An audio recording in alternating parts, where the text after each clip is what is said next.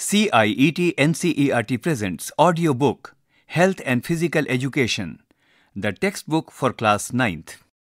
Chapter 9 Personality Development Through Yoga 9.1 Introduction Page number 119 9.1 Introduction Development of personality is an important issue. Personality starts developing since birth, but it assumes great importance during adolescence, when reorganization of personality takes place. Personality is a very common term which is used in our day-to-day life. It tells us what type of person one is. We know that each person generally behaves consistently in most of the situations.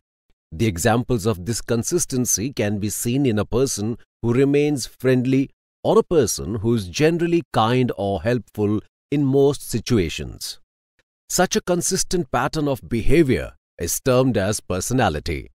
It can be called as the sum total of behavior that includes attitudes, emotions, thoughts, habits, and traits.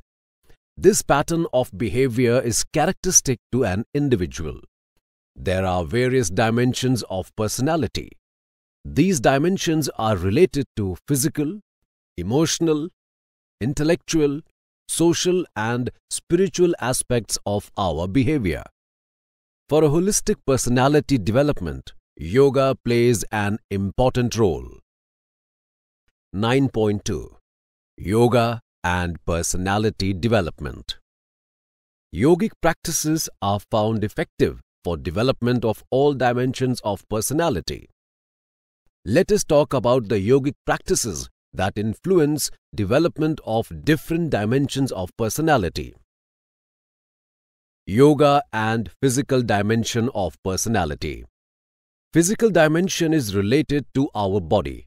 It means that all organs and systems of our body should be properly developed and function.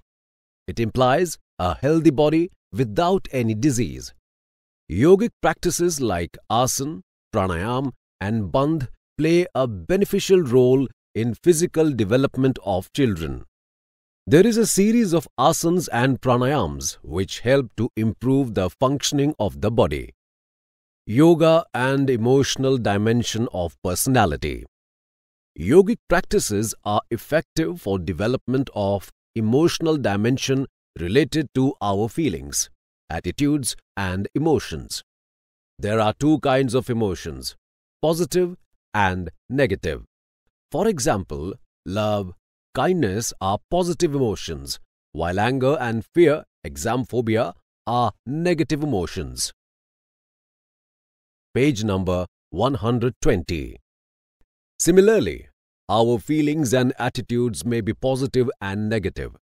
For emotional development, positive feelings, attitudes, and emotions should be developed, and negative ones should be controlled, as the negative attitudes and emotions work as a mental block for the development of personality. Yoga plays a critical role in development of positive emotions. It brings emotional stability. It helps to control negative emotions. Yogic practices such as yam, niyam, asana, pranayam, pratyahar, and meditation help in emotional management. For example, the principle of non-violence will protect us from negative emotions and develop positive feelings of love and kindness. Similarly, other principles of yam and niyam will help to develop positive emotions and attitudes in our personal and social life, and therefore help in the management of emotions. Yoga and intellectual dimension of personality. Intellectual development is related to the development of our mental abilities and processes such as critical thinking, memory, perception, decision-making, imagination, creativity, etc. Development of this dimension is very important as it enables us to learn new things and acquire knowledge and skills. Yogic practices such as asana, pranayam, dharana, dhyan, meditation help to develop concentration, memory, and thereby help in intellectual development. Yoga and social dimension of personality. Primary socialization, probably the most important aspect of the personality development, takes place during infancy, usually within the family. By responding to the approval and disapproval of parents and grandparents and imitating their examples, the child learns the language and many of the basic behavior patterns of his or her society. The process of socialization is not limited to childhood, but continues throughout life and teach the growing child and adolescent about the norms and rules of the society in which she or he lives.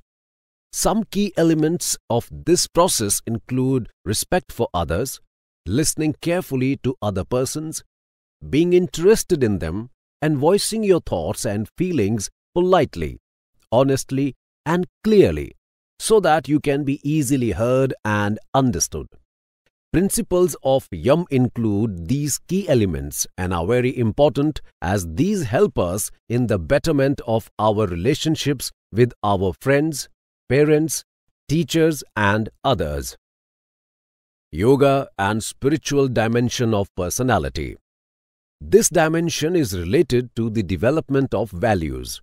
It is also concerned with self-actualization, which is related to recognizing one's potential and developing them to the maximum.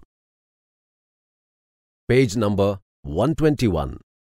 Proper development of this dimension helps the person to realize one's true identity.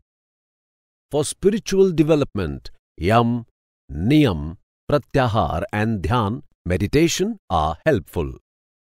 YUM and Niyam help to develop our moral values, while Pranayam and meditation help us to realize our true self. Introspection is very effective for the development of self. YUM, restraint, and Niyam, observance.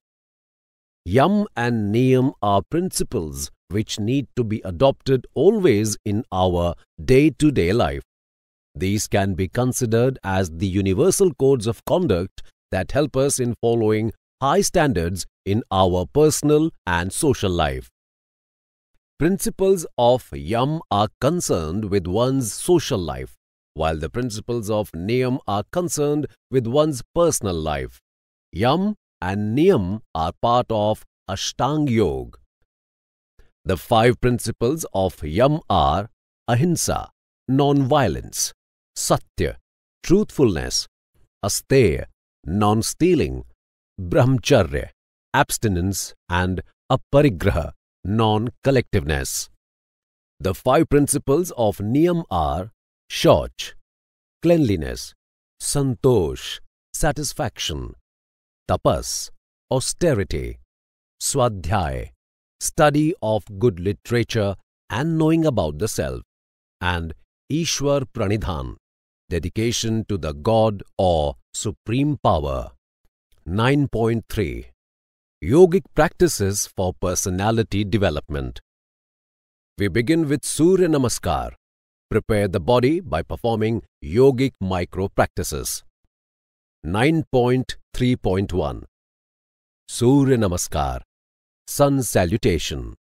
Surya means sun and Namaskar means salutation or bowing down. It consists of 12 postures. The regular practice of Surya Namaskar helps improve blood circulation throughout the body and maintain health, and thereby helps one to remain disease-free. Postures practiced during Surya Namaskar act as a good link between warm-ups and asanas. Surya Namaskar should preferably be done at the time of sunrise. It can be done any time on an empty stomach. However, morning is considered to be the best time for it. Adolescents should start doing Surya Namaskar daily to have a healthy body and mind. Page number 122. Let us perform Surya Namaskar by following the steps given below. Step 1. Stand erect with legs together and hands by the sides of the body. Bring both the arms to the chest with palms together in the prayer posture. Namaskarasana. Step 2. Inhaling, raise both the arms above the head. Stretching, bend the trunk backwards. Hastottanasana. Step 3.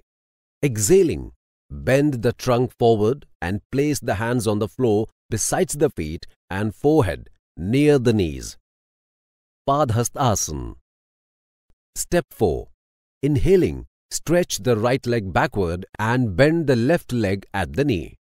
Tilt the head backward and look up while arching the spine. Ashwasanchalanasana. Step 5.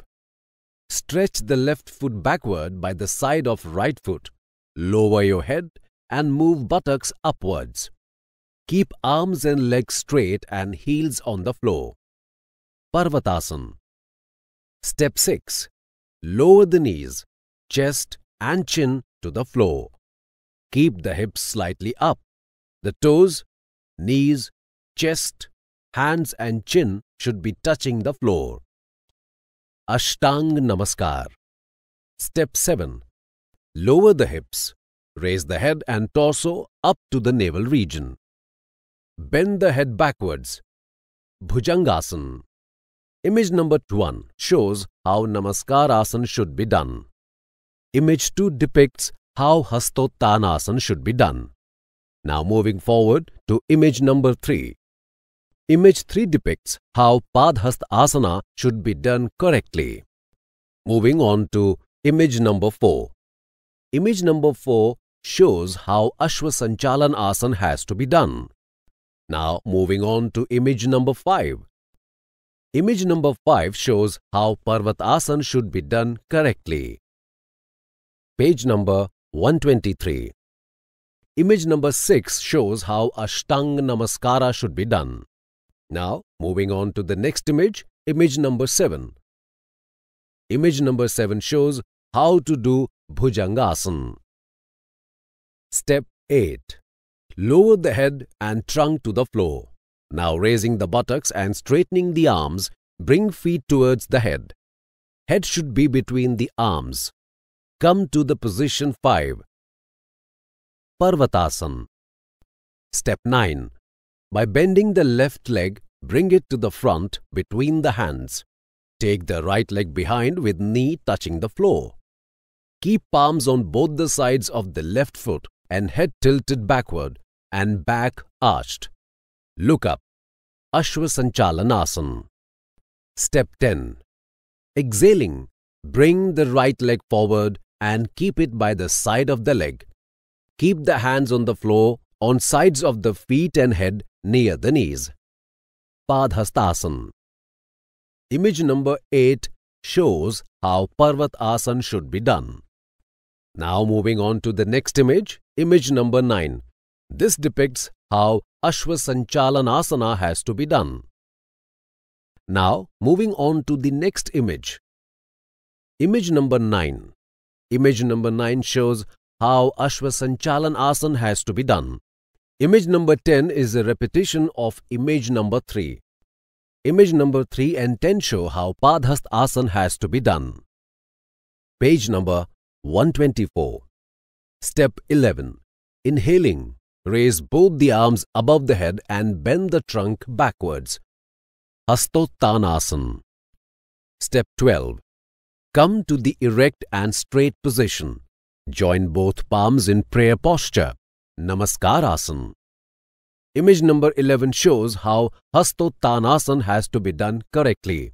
And now finally moving on to the last image, image number 12. Image number 12 shows how Namaskarasana should be done. Now let's discuss the benefits of doing Surya Namaskar. It helps to increase strength, endurance and flexibility. It regulates all the systems of the body. It improves concentration. It helps in removing excess fat. It helps in constipation and improve blood circulation in the body. It energizes the body. It helps in increasing the height of the growing children and toning up the body. It revitalizes the body and refreshes the mind. It stretches abdominal organs and improves digestion. Limitation. One should avoid practicing Surya Namaskar in case of high blood pressure, fever, heart diseases, hernia, slipped disc, intestinal tuberculosis and sciatica. You were just listening to this audiobook. Narrator Neeraj Yadav. Technical Coordinator Bati Langlingdo. Sound Recordist Vikas Sangwan. Assistants in Production Ruchi Sharma. Directed and produced by Vimalesh Chaudhary. This audiobook is presented to you by CIET NCERT, New Delhi, India.